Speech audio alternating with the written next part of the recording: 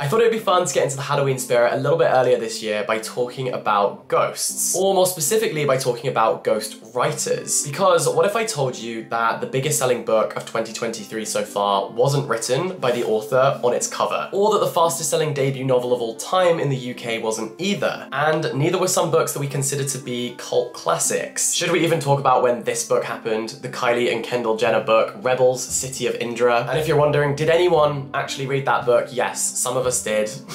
And we're still recovering. Did they even read this book? I'm not sure. Or what if I told you that this book, which is currently #2 in the UK bestseller charts, was not written by the author on its cover? And that is because all of these books I just mentioned were written by ghostwriters. According to the Cambridge English Dictionary, a ghostwriter is someone who writes a book or article, etc. for another person to publish under his or her own name. And in the celebrity world, this is very, very, very, very common, perhaps more common than Ozempic at this point. And so I wanted to do a little deep dive into it. I want to talk about why ghostwriting inherently feels like an injustice to us as an audience, why it's different between fiction and non-fiction. I also want to talk about the general ethics of ghostwriting, and it may surprise you to know that actually I think that celebrity books are one of the most important parts of the publishing industry, but maybe not for the reason that you expect. So I will get on to talking about all of that throughout this video. So grab a snack and let's chat. Frankly, ghostwriting is something that has always happened and will continue to happen. In fact, scholars are questioning whether Homer even wrote the Iliad. But every now and then, public awareness of ghostwriting and questions about the ethics of ghostwriting bubble back up to the surface. And because this is such a case-by-case thing, it is always kind of weaponized against one individual, usually in order to undermine and discredit them and their work. And that is kind of what's happening to Millie Bobby Brown right now. Debut novel by Millie Bobby Brown reignites debates over ghost-written celebrity books, reports The Guardian. Because last week, this book, 19 Steps, was published by HarperCollins. It's a story set during World War II about an often forgotten tragedy in Bethnal Green in London. So basically, during the Blitz and when there were air raids, people would obviously need to shelter from the risk of bombs. Specific air raid shelters were created, but in a busy city like London, there wasn't always space for each person to have their own bunker. And so the London Underground tube stations were used as a place where lots of people could get shelter. This was an effort to protect people in the city. So Bethnal Green is a part of London, and in the Bethnal Green tube station there were 19 steps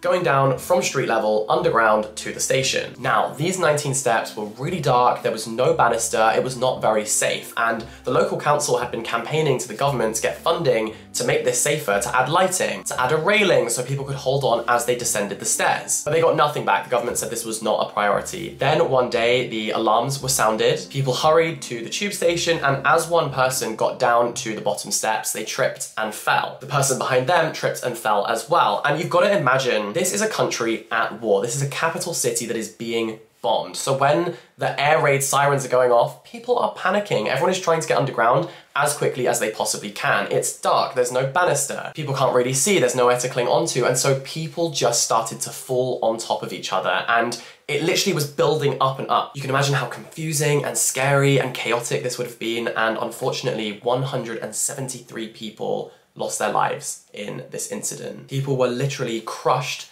and suffocated by other human bodies. It was a horrible and sad and avoidable tragedy, and one that Millie Bobby Brown's grandmother Ruth was present for and survived. And so Millie came up with the concept of this book in her honor. It's kind of giving Joanne by Lady Gaga. And so I read it. To be honest with you, the writing style is a little cliche. It opens with a description of the weather, like it's a 10-year-old's creative writing project. It was a bright Saturday in September that felt as though it was still summer.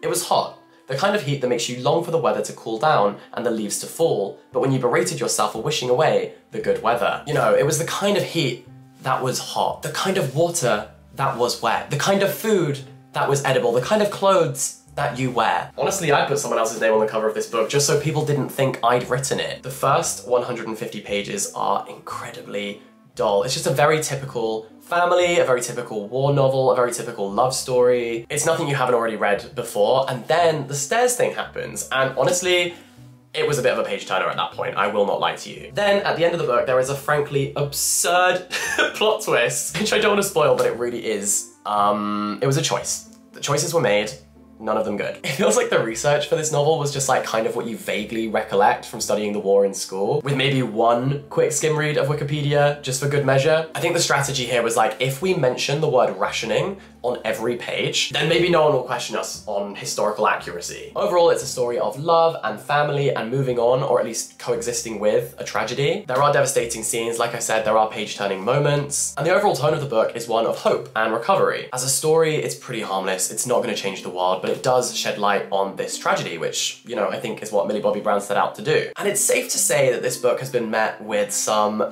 mixed reviews, shall we say. The Telegraph says, read her debut and weep. Some say there's nothing this young star can't do, but her first book, 19 Steps, a flat and repetitive wartime romance, disproves that. If someone wrote that about me, the ghostwriter would not be the only ghost, there would also be my own. I would be deceased, I would evaporate. That would be the death of my ego, Jesus. But honestly, through reading this book, I think it is so obvious that it was not written by a 19-year-old. So blindingly obvious, Stevie Wonder could see it. The old-fashioned themes it's concerned with, the language it uses, the way the love story plays out, in a way that romanticizes traditional values. Like, nothing about this feels contemporary or modern. And that's not to say that historical fiction has to feel modern or it has to feel contemporary, but I think World War II novels like this are a broken record at this point. It's been done, so we want to see something innovative and exciting, and this isn't that. It's also not to say that Gen Z people can't write historical fiction, because they absolutely can. If anything, I would encourage it. A young mind could have, should have, would have brought something new to the genre, and yet this doesn't really do anything. And yet there is one rather large Gen Z name on the cover of this book.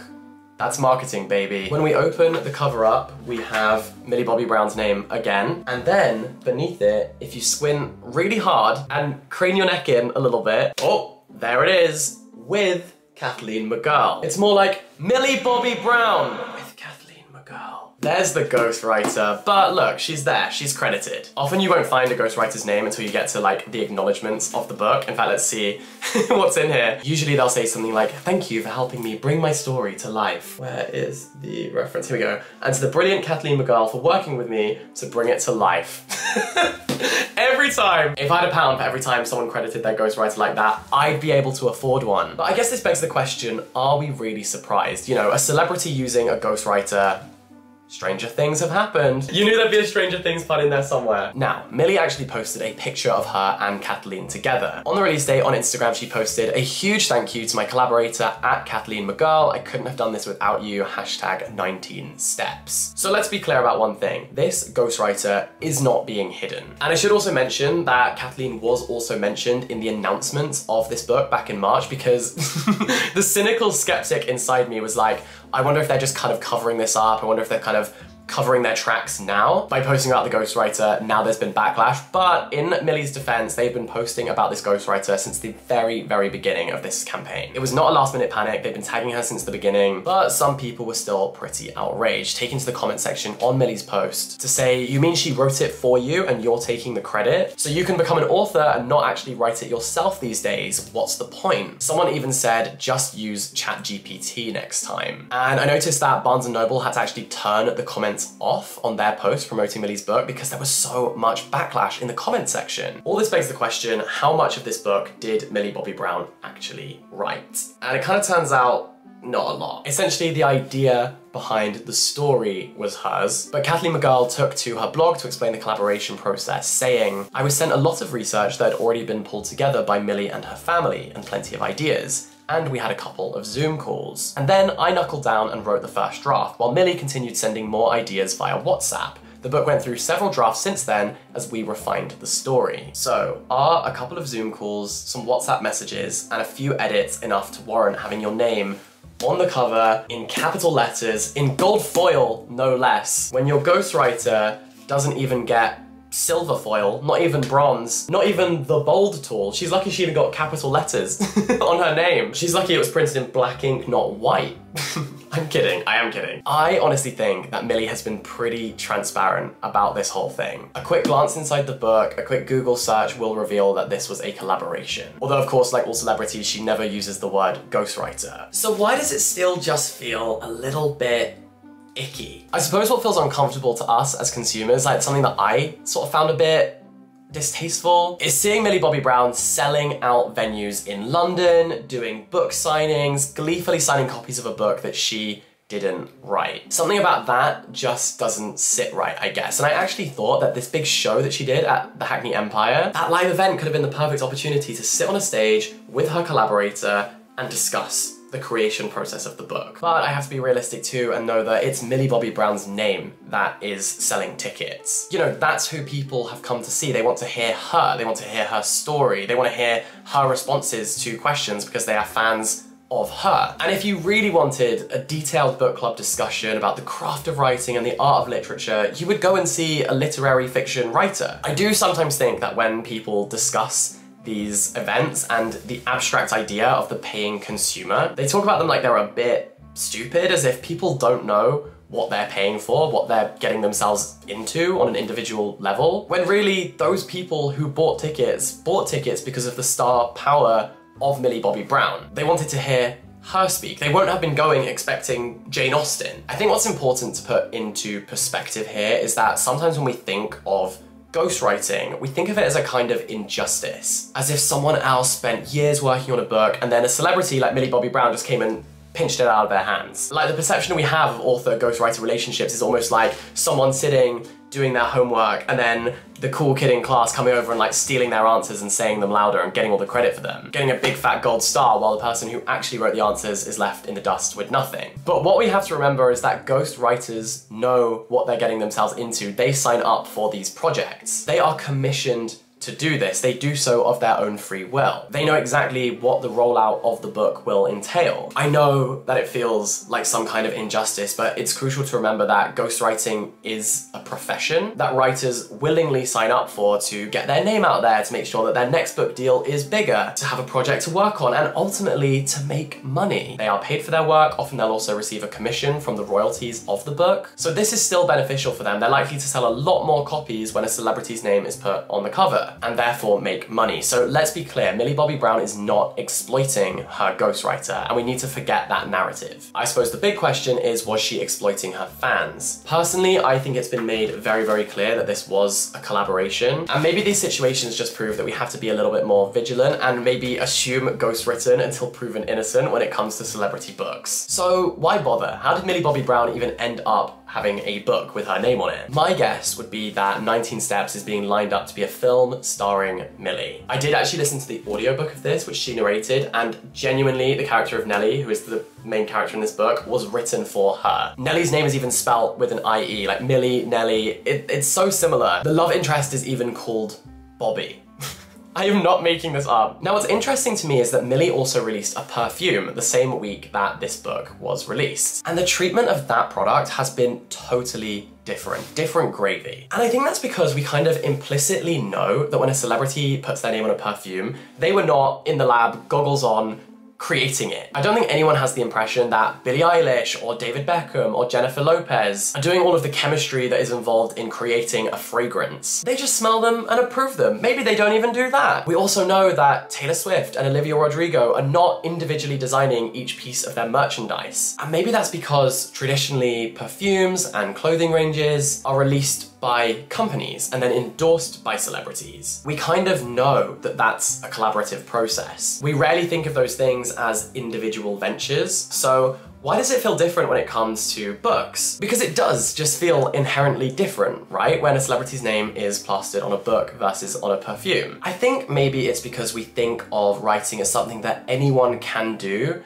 to a certain extent, right? Like, if you put me in a lab and said make a fragrance, I could not do that. But tell anyone to sit down and write a story and they could come up with something. And so I think we think of writing more as a personal labor of love. And we're used to hearing authors talk about how they really labored over a piece of work, over a project for years, maybe it got rejected a lot of times. Then it took one person who really believed in them, and now we have the book that we can read. And I think we have this impression of kind of like the troubled, struggling artist. And of course, so much hard work and labor and and individual effort goes into things like fragrances and fashion design. I'm not saying that it doesn't, but I think this is all about perception and the way that we perceive the concept of the writer as a figure and how we kind of venerate them and celebrate them. I think because the art of writing is considered to be very soul-bearing and such an intimate, vulnerable thing, that it just doesn't necessarily sit right finding out that someone else's outpouring of creativity has someone else's name slapped on the cover and that someone else is claiming it as their own. I think this is all about perception. But responding to Millie's backlash, a ghostwriter called Shannon Kyle, who founded the Ghostwriters agency, told The Guardian that it was part of the celeb culture to front products such as perfume, clothing ranges, beauty lines, and food products that celebrities might not have been involved in the technical side of creating.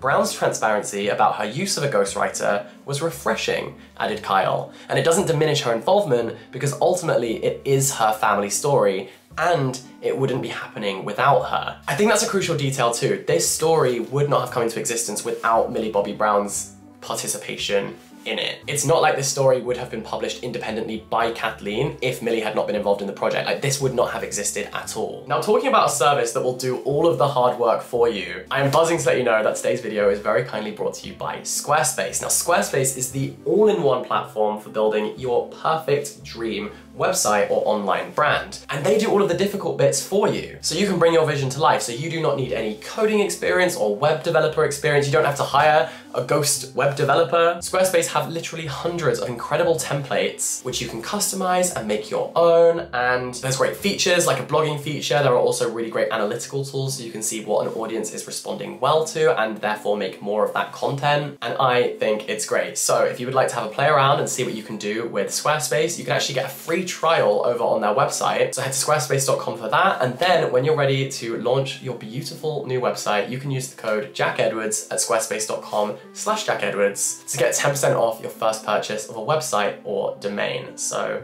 you lucky sausage, you're welcome.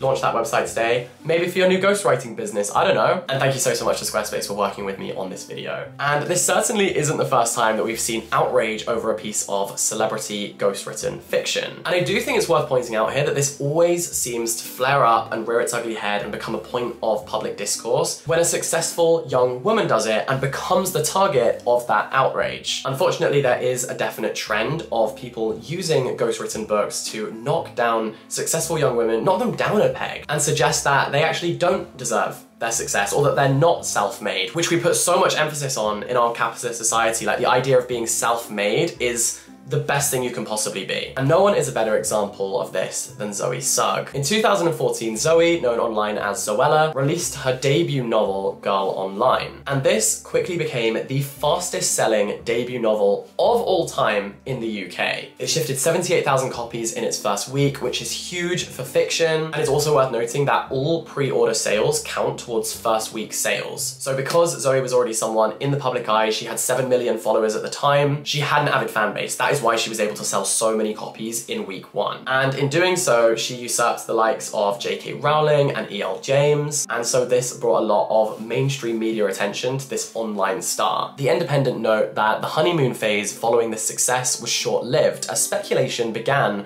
over whether the 26-year-old was the book's sole author. So much speculation was beginning to brew online that her publishers, Penguin, had to release a statement. A few days after the speculation started, they said, "The factual accuracy of the matter is simply that Zoe Sugg did not write Girl Online on her own. For her first novel, Girl Online, Zoe has worked with an expert editorial team to help her bring to life her characters and experiences in a heartwarming and compelling story." The book was in fact written in collaboration with YA author Siobhan Curran. The Washington Post note that Zoe was deluged with messages from disappointed fans. Some called her a fraud. After all, the appeal of Sugg and the crux of her YouTube stardom, she has more than 6.7 million subscribers, lies in the premise that she is an organic, self-made celebrity. And I think that's why Zoella kind of became the face of this. Because we'd already seen people like Katie Price and Naomi Campbell and the Kardashians and the Jenners releasing very obviously ghostwritten books. But I think in those instances, we kind of assumed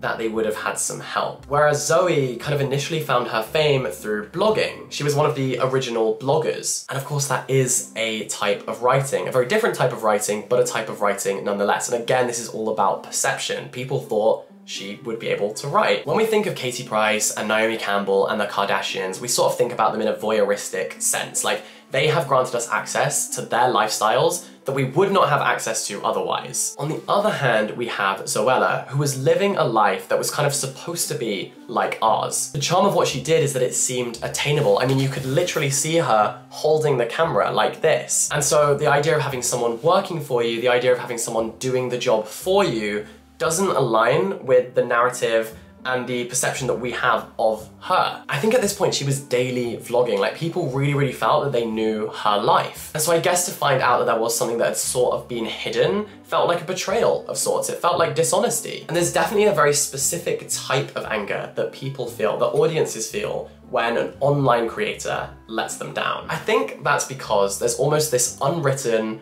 contract of like, we made you. We gave you everything you have, therefore we can take it away again. Her success was built on the basis that she was relatable, and having a ghostwriter isn't relatable. And for her young fans, I think it will also have been the first time they were exposed to the idea of a ghostwriter at all. Maybe it's because people think that either she or her publishers have been manipulative and cynical, said the BBC's Will Gompertz. But if that's the case, they join a very long line of artists who claim to do work that others have actually done on their behalf. I wonder if the problem is with us and not the artist and his or her collaborator. Maybe we are the fakes. We're happy to love the work if we think it's done by the person we admire, but if it proves not to be, then we suddenly dismiss it. Ever since the Renaissance, we've lived in an age of the individual, a philosophical change that's become an obsession nowadays. I guess we do just fundamentally love the idea of the artist as a figure. And as an individual, we allow certain people to earn way more money than us very publicly because we perceive them to be special and to have a talent. And to find out that someone else was sort of propping them up doesn't align with that. It feels untruthful. It feels like that person doesn't deserve to be achieving more than we are. Because hey, maybe if we all had access to all of those resources, we would be the one making all the money and we would be the one being successful. I also think that a crucial part of this story is the fact that this all came to public attention after Zoe had already sold all of these copies and was being celebrated and heralded for her success. And maybe that's what made it feel like there was an element of deception, especially because the ghostwriter was not themselves a debut novelist. So when we say fastest selling debut novel of all time, it kind of feels like that's not actually very accurate. It feels like someone else getting the glory for a ghostwriter's work. And there wasn't that transparency that Millie Bobby Brown seems to have displayed from day one. And I honestly think that Zoe was kind of someone that people learned a lesson from. An article in the Ghostwriter by Siobhan Curran, who actually wrote this book, said, "I love writing books and I love helping others write books. And I especially love being involved in the creation of books that help others.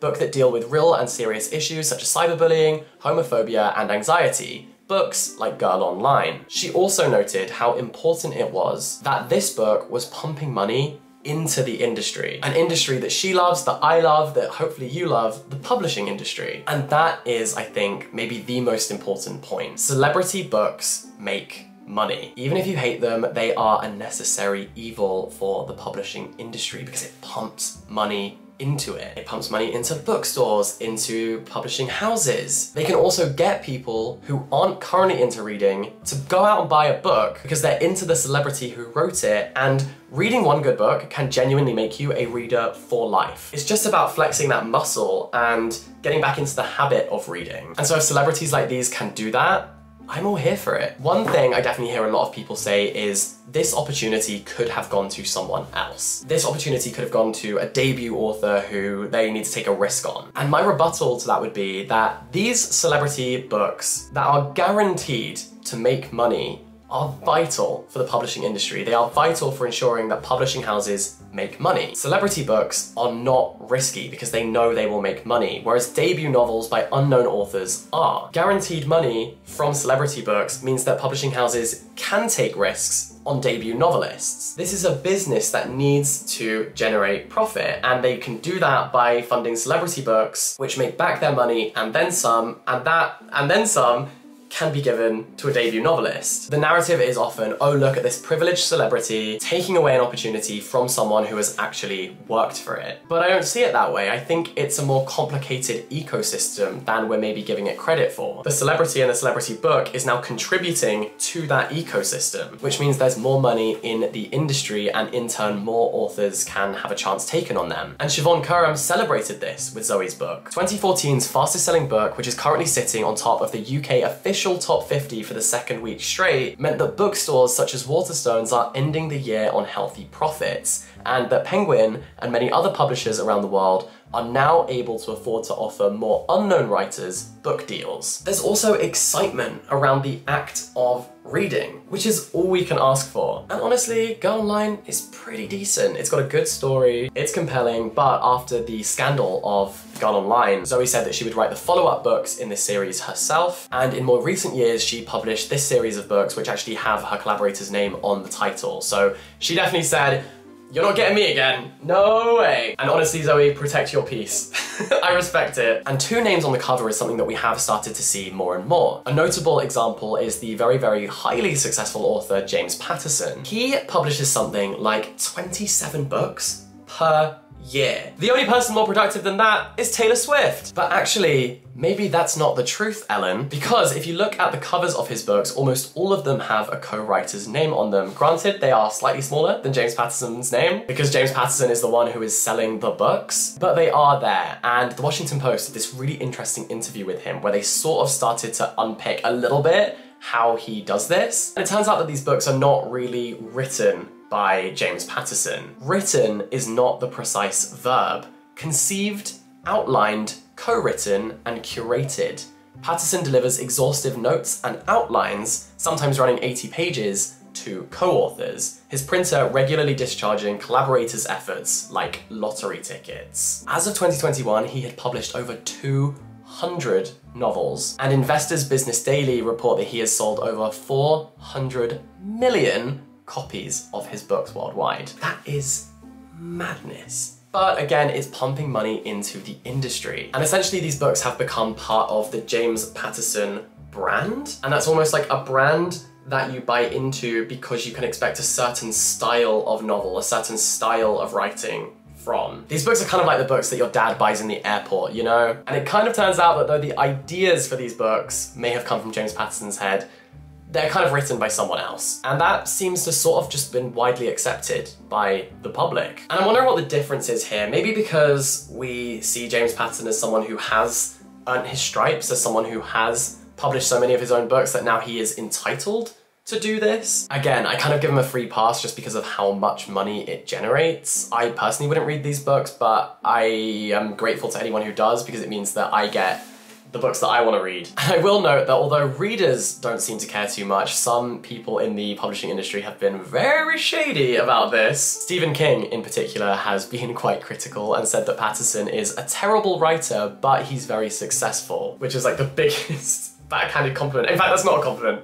That's just backhanded. And apparently, James Patterson planned to respond to Stephen King by writing a book where a character murders Stephen King, but this book was cancelled, potentially because Stephen King already wrote a book where someone tries to murder Stephen King. It is literally called Misery. But anyway, I was living for that beef. And Danielle Steele is another top writer who has published hundreds of books, and on her website, she responded to ghostwriting claims pretty indignantly, shall we say. This is what she said. As some of you know from reading my blogs on a variety of subjects, I've reacted with amazement, shock, and outrage when people have asked me in my fan mail who writes my books. Who writes my books? Are you kidding? Who do you think writes my books as I hover over my typewriter for weeks at a time, working on a first draft with unbrushed hair, in an ancient nightgown, with every inch of my body aching after typing 20 or 22 hours a day at a stretch? Danielle, 22 hours a day? Who are you kidding? Who are you trying to convince? The lady doth protest too much, I think. Although I do believe her, I think she's just exaggerating. That's who writes my books, me. And in recent years, I've discovered from my agent and publisher that it has become common practice for some very well-known successful authors to write the outline for a book and hand it over to a team of writers to write the book. Holy sh!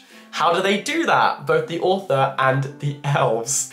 James Patterson's shade is real, by the way. But she does go on to speak about the importance of editors. Writing without a good editor is like dressing in the dark. You come out looking a mess, and so does the book. Carol has been editing my books for almost 32 years. She is a genius. Our work together is like a dance, sometimes like tennis or ping pong, and sometimes like ballet, with incredible harmony of thought. And I do think it's worth noting here the crucial role that editors play in working on a book, and that book writing is a collaborative process, but it's not the same as having a ghostwriter. I often see that when celebrities especially reference their editors, people are very quick to be like, oh, so the editor did all the work. And that's not really the case. An editor is someone who cares about the book just as much as you do, and they can work as a soundboard and as a feedback machine, and someone who will push you and challenge you and question you and come up with ideas as well, because they want the book to be as good as it can be. And so they give their feedback accordingly. But books are always a kind of collaborative process, and I think that we should understand that. Although in researching for this book, I did find out that some classic books actually have had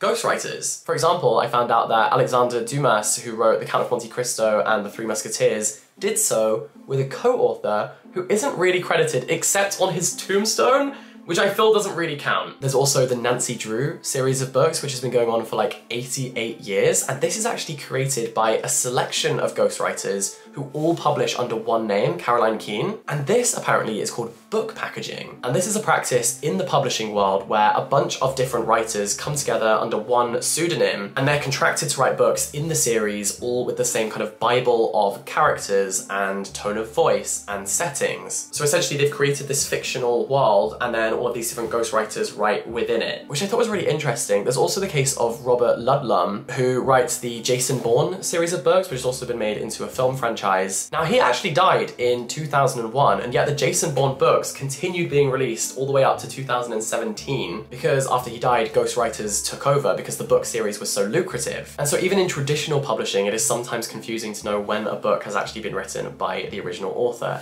I think when it comes to celebrities, it's sometimes there's a bit of murkiness because, of course, there are exceptions to the rule. Some celebrities do write their own fiction. Richard Osman is a popular TV show host here in the UK, and his books are at the #1 of every bestseller list every week. He's written an enormously successful series called The Thursday Murder Club, and by all accounts, he wrote them himself. So sometimes you can sort of tell from the media around the person, the way that the person talks about the process of creating the book, whether they had assistance or not. But everything we've spoken about up to this point has been fiction. And in the fiction world, in that landscape, we kind of assume that people would write their own books. But the other side of the coin is non-fiction, where we don't necessarily think that. When it comes to memoir writing and autobiographies, I think we actually assume the opposite. I think we assume that they did have help with those books. When a celebrity releases an autobiography, there's an implicit understanding that they probably didn't write it, says novelist Aisha Malik, who has worked as a ghostwriter. And I really think this is true. Like, Britney Spears just signed one of the most lucrative, biggest book deals of all time. Her book is coming out next month, but I think we all are assuming that she won't have written it. I don't think any of us for a second thought that Britney Spears was writing that book. I mean, we've all seen her Instagram captions. They are not necessarily coherent. I love her to pieces, but a book written like her Instagram captions would be illegible. They're basically incoherent ramblings. That book would be like an acid trip if she wrote it. But the difference here is that what Britney is giving us is her story. It is the story of her life that only she has lived. That is her story to tell. And that's what we're buying into when we buy her book. We are buying her story. The same happened recently with Paris Hilton's memoir, which I have to say is really, really good. And yet when we open this book, there is no reference of a ghostwriter. I think that in the acknowledgements, there's one moment where she says about someone, Joni Rogers helped me find my voice and held my hand through the chaos. And again, someone helping you to find your voice often is kind of celebrity code for they helped me write this, but that's just speculation that is not confirmed. Paris Hilton, please don't sue me. I really loved your book. And so what a celebrity ghostwriter does when it comes to memoir writing and autobiography is they help the public figure that is the focus of the book is to translate their story onto the page in a compelling way with a structure and a format that is palatable for us as readers to consume. I think that's pretty reasonable. I think that's what we are all expecting. And as I mentioned, perhaps the biggest book of the year has also been written by a ghostwriter. This is Prince Harry's book, which was ghostwritten by J.R. Moehringer. Now, J.R. Moehringer is like the most prolific celebrity ghostwriter. He wrote Shoe Dog for Phil Knight, the founder of Nike, and also Open by tennis star Andre Agassi. And actually, I think that they obviously used that book as the blueprint for this one, like even the way that they have that one-word title and the kind of stare down the barrel of the camera is the same. Same ghostwriter, they were definitely trying to replicate the success of that book with Spare. I also think that Open is a genius title for a book about a tennis star, because obviously you have like the US Open, the French Open, the Australian Open as a tennis term, but then also the double entendre of like open, being honest, being vulnerable. I love that. Anyway, so his next project was Spare. And Spare was, by all accounts, a huge triumph. It sold 3.2 million copies in its first week, and there was a huge media frenzy about this book. Interestingly, in an article for The New Yorker, Moehringer actually said that he would write this book differently now that it's been published, because after the book was published and his name was leaked to the press, he was stalked by paparazzi. They followed him home, like tailgated his car when he was dropping his kid off at school. They would offer to pay his friends and family for like insider info. Like, it's insane. And after that experience of that side of the British press, he was like, actually, I really empathize with Harry a lot more now that I've experienced what his life is like every single day. And the article he wrote for The New Yorker is very, very insightful. It explains the process of being incredibly collaborative. They actually had huge fights over how certain scenes were going to be portrayed in the book. They were going back and forth for months on editorial details. Like, this really feels like a partnership. He came and stayed in Harry's house, he met the family, he talks very highly of Meghan. This really feels like a collaboration, like something they came to do together. Harry had the story, Moehringer wrote it down. And in the article, he uses this analogy to talk about the art of ghostwriting. Our 5-year-old daughter looked up from her cinnamon toast and asked, "What is ghostwriting?" My wife and I gazed at each other as if she'd asked, "What is God?" "Well," I said, drawing a blank. "Okay, you know how you love art?" She nodded. She loves few things more. An artist is what she hopes to be. Imagine if one of your classmates wanted to say something, express something, but they couldn't draw. Imagine if they asked you to draw a picture for them. "I would do it," she said.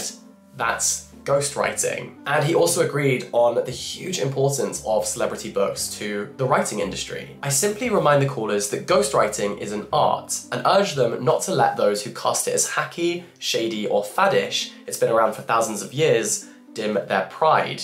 I also tell them that they're providing a vital public service, helping to shore up the publishing industry, since most of the titles on this week's bestseller list were written by someone besides the named author. This happens all the time in celebrity memoir writing. Alex Haley wrote Malcolm X's autobiography. Ted Sorensen helped John F. Kennedy write his book, which he then won the Pulitzer Prize for. But they were incredibly honest and transparent, and I think that's what readers like, because we're expecting it anyway. We kind of want those people to be celebrated and to be thanked. And maybe we will start to see more ghostwriter credits, specifically on the cover. I saw that Leanne Pinnock from Little Mix is releasing a book. She has also been releasing bangers, by the way. Her solo career is great. And she is putting her collaborator's name on the cover of her book. And I think this does feel more ethical. Straight away, it feels like that person is being credited for their storytelling. And I guess it recognizes how crucially important that person was in bringing this story to life. But ultimately, it's a commonly accepted practice. For us to hear stories by famous and influential people, a writer is brought in to make that story palatable and legible and ultimately enjoyable. There's a really interesting article called Ghosting, which is by Andrew O'Hagan, whose fiction is brilliant, by the way, but he's also a very talented essayist. And he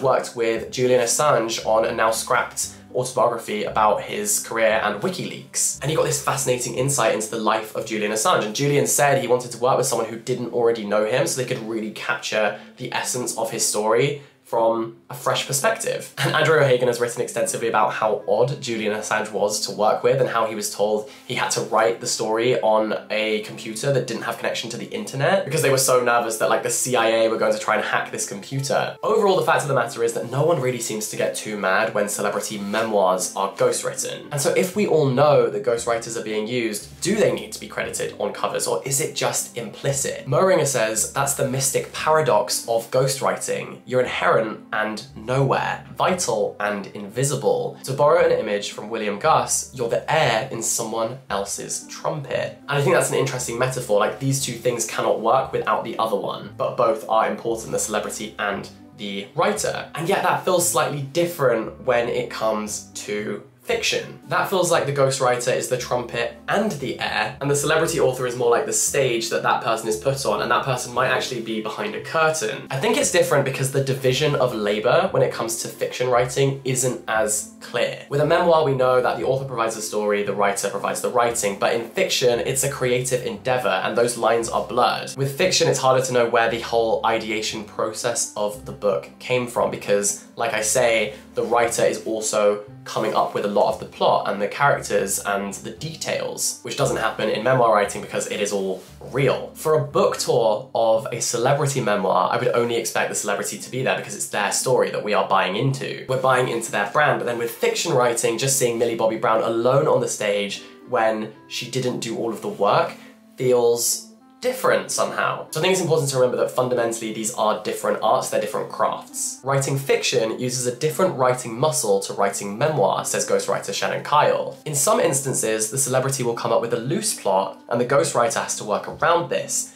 Involvement, I think, varies wildly depending on the celebrity. And Gillian Stern, who has written a number of celebrity memoirs, says if a ghostwriter sits with a blank page and doesn't have any input at all from the celebrity, I think that's ethically difficult. And that kind of brings us on to the big question. Is ghostwriting ethical? For me, looking at everything that we've discussed, I think that sometimes ghostwriters are necessary, if not crucial. Where the ethics come in, I think, is where they're celebrated and where they're acknowledged in the project. There's two sides to this, I think. One is it ethical for the writer? And like I said before, these people are paid to do these projects, they know what they're getting themselves in for. So I think that is fair, they know what to expect. It's more about really where it comes down to the reader and how much the reader is aware that what they're reading is ghostwritten. Forbes says, one thing that invites ghostwriting murkiness is that many people who believe they need a ghostwriter are in actuality looking for a skilled collaborator to help them create copy that does the most justice to their ideas and words. This, of course, is not a problem. The ethical breach is asking an imposter to create material and then pretending that it was written by the person who hired the ghostwriter. And Tina Lyons, who also helped found the Ghostwriters Agency, says that to answer the question of whether ghostwriting is ethical, you would have to look at the three parties involved: the ghost, the author, and the reader. From a ghost's point of view, this is a business transaction. They are selling their skills as a writer, so it is no different from any other business transaction. The same could also be said for the author. They've asked the ghost to write what they would have said if they had the time, skill, or patience to write it. The place where the lines might get a little blurred is when it comes to the reader. Most people know and accept that the majority of non-fiction is written with the help of ghosts. The genre of celebrity fiction is not so clear-cut, and therefore readers won't be so aware of the collaboration. So I suppose we can hope that celebrity authors will be transparent about these collaborations. I think the future is having ghostwriters' names on the cover, but I guess some of the onus is on us too to be more vigilant with checking whether there is a collaborator before we go into buying a book so that we know what we are buying. The University of Oregon suggests that there are 5 ethical questions to ask about a ghostwritten project, which are: 1. What is the audience's degree of awareness? 2. Does the communicator use a ghostwriter to make himself or herself appear to possess personal qualities that he or she does not really have? 3.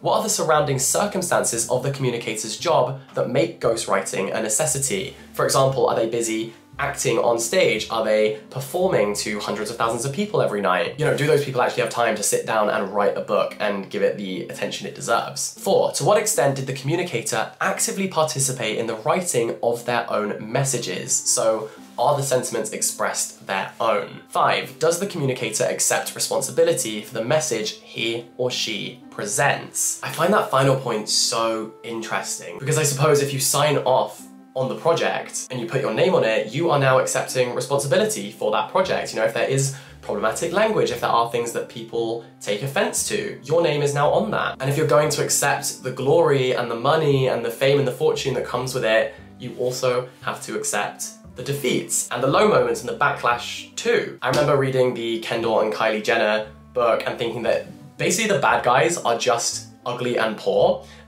Like, that's their only crime. And the rich kids from the like upper regions of society come down and kill them. And I think like that problematic idea was not from their own brains, but they did put their names on the cover of it, and therefore they have to accept responsibility for the fact that that is the plot of their book. In the same way that when Kendall Jenner did that Pepsi advert where she like solves police brutality with a can of Pepsi. Like, she didn't write that advert, she didn't come up with the concept, but she did star in it and she did co-sign it by signing off on that project. And so they do have to accept some level of accountability. Point 2 in that list, I think, is the tricky one when it comes to fiction. The idea that people may get the impression that you possess qualities that you do not actually have because a ghostwriter presented them. I guess the quality that you are being credited with is being a good writer, which is actually what the ghostwriter did. Ghostwritten novels do suggest that the communicator, the celebrity, has a skill, a creative skill, that they do not possess. So look, it's a murky industry. There are complicated ethics surrounding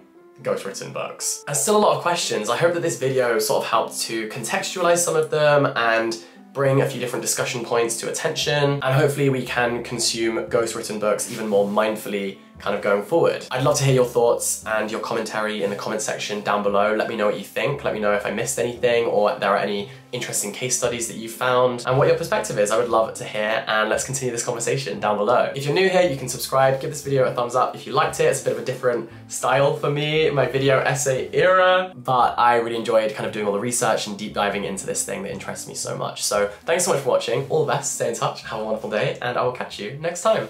Bye-bye.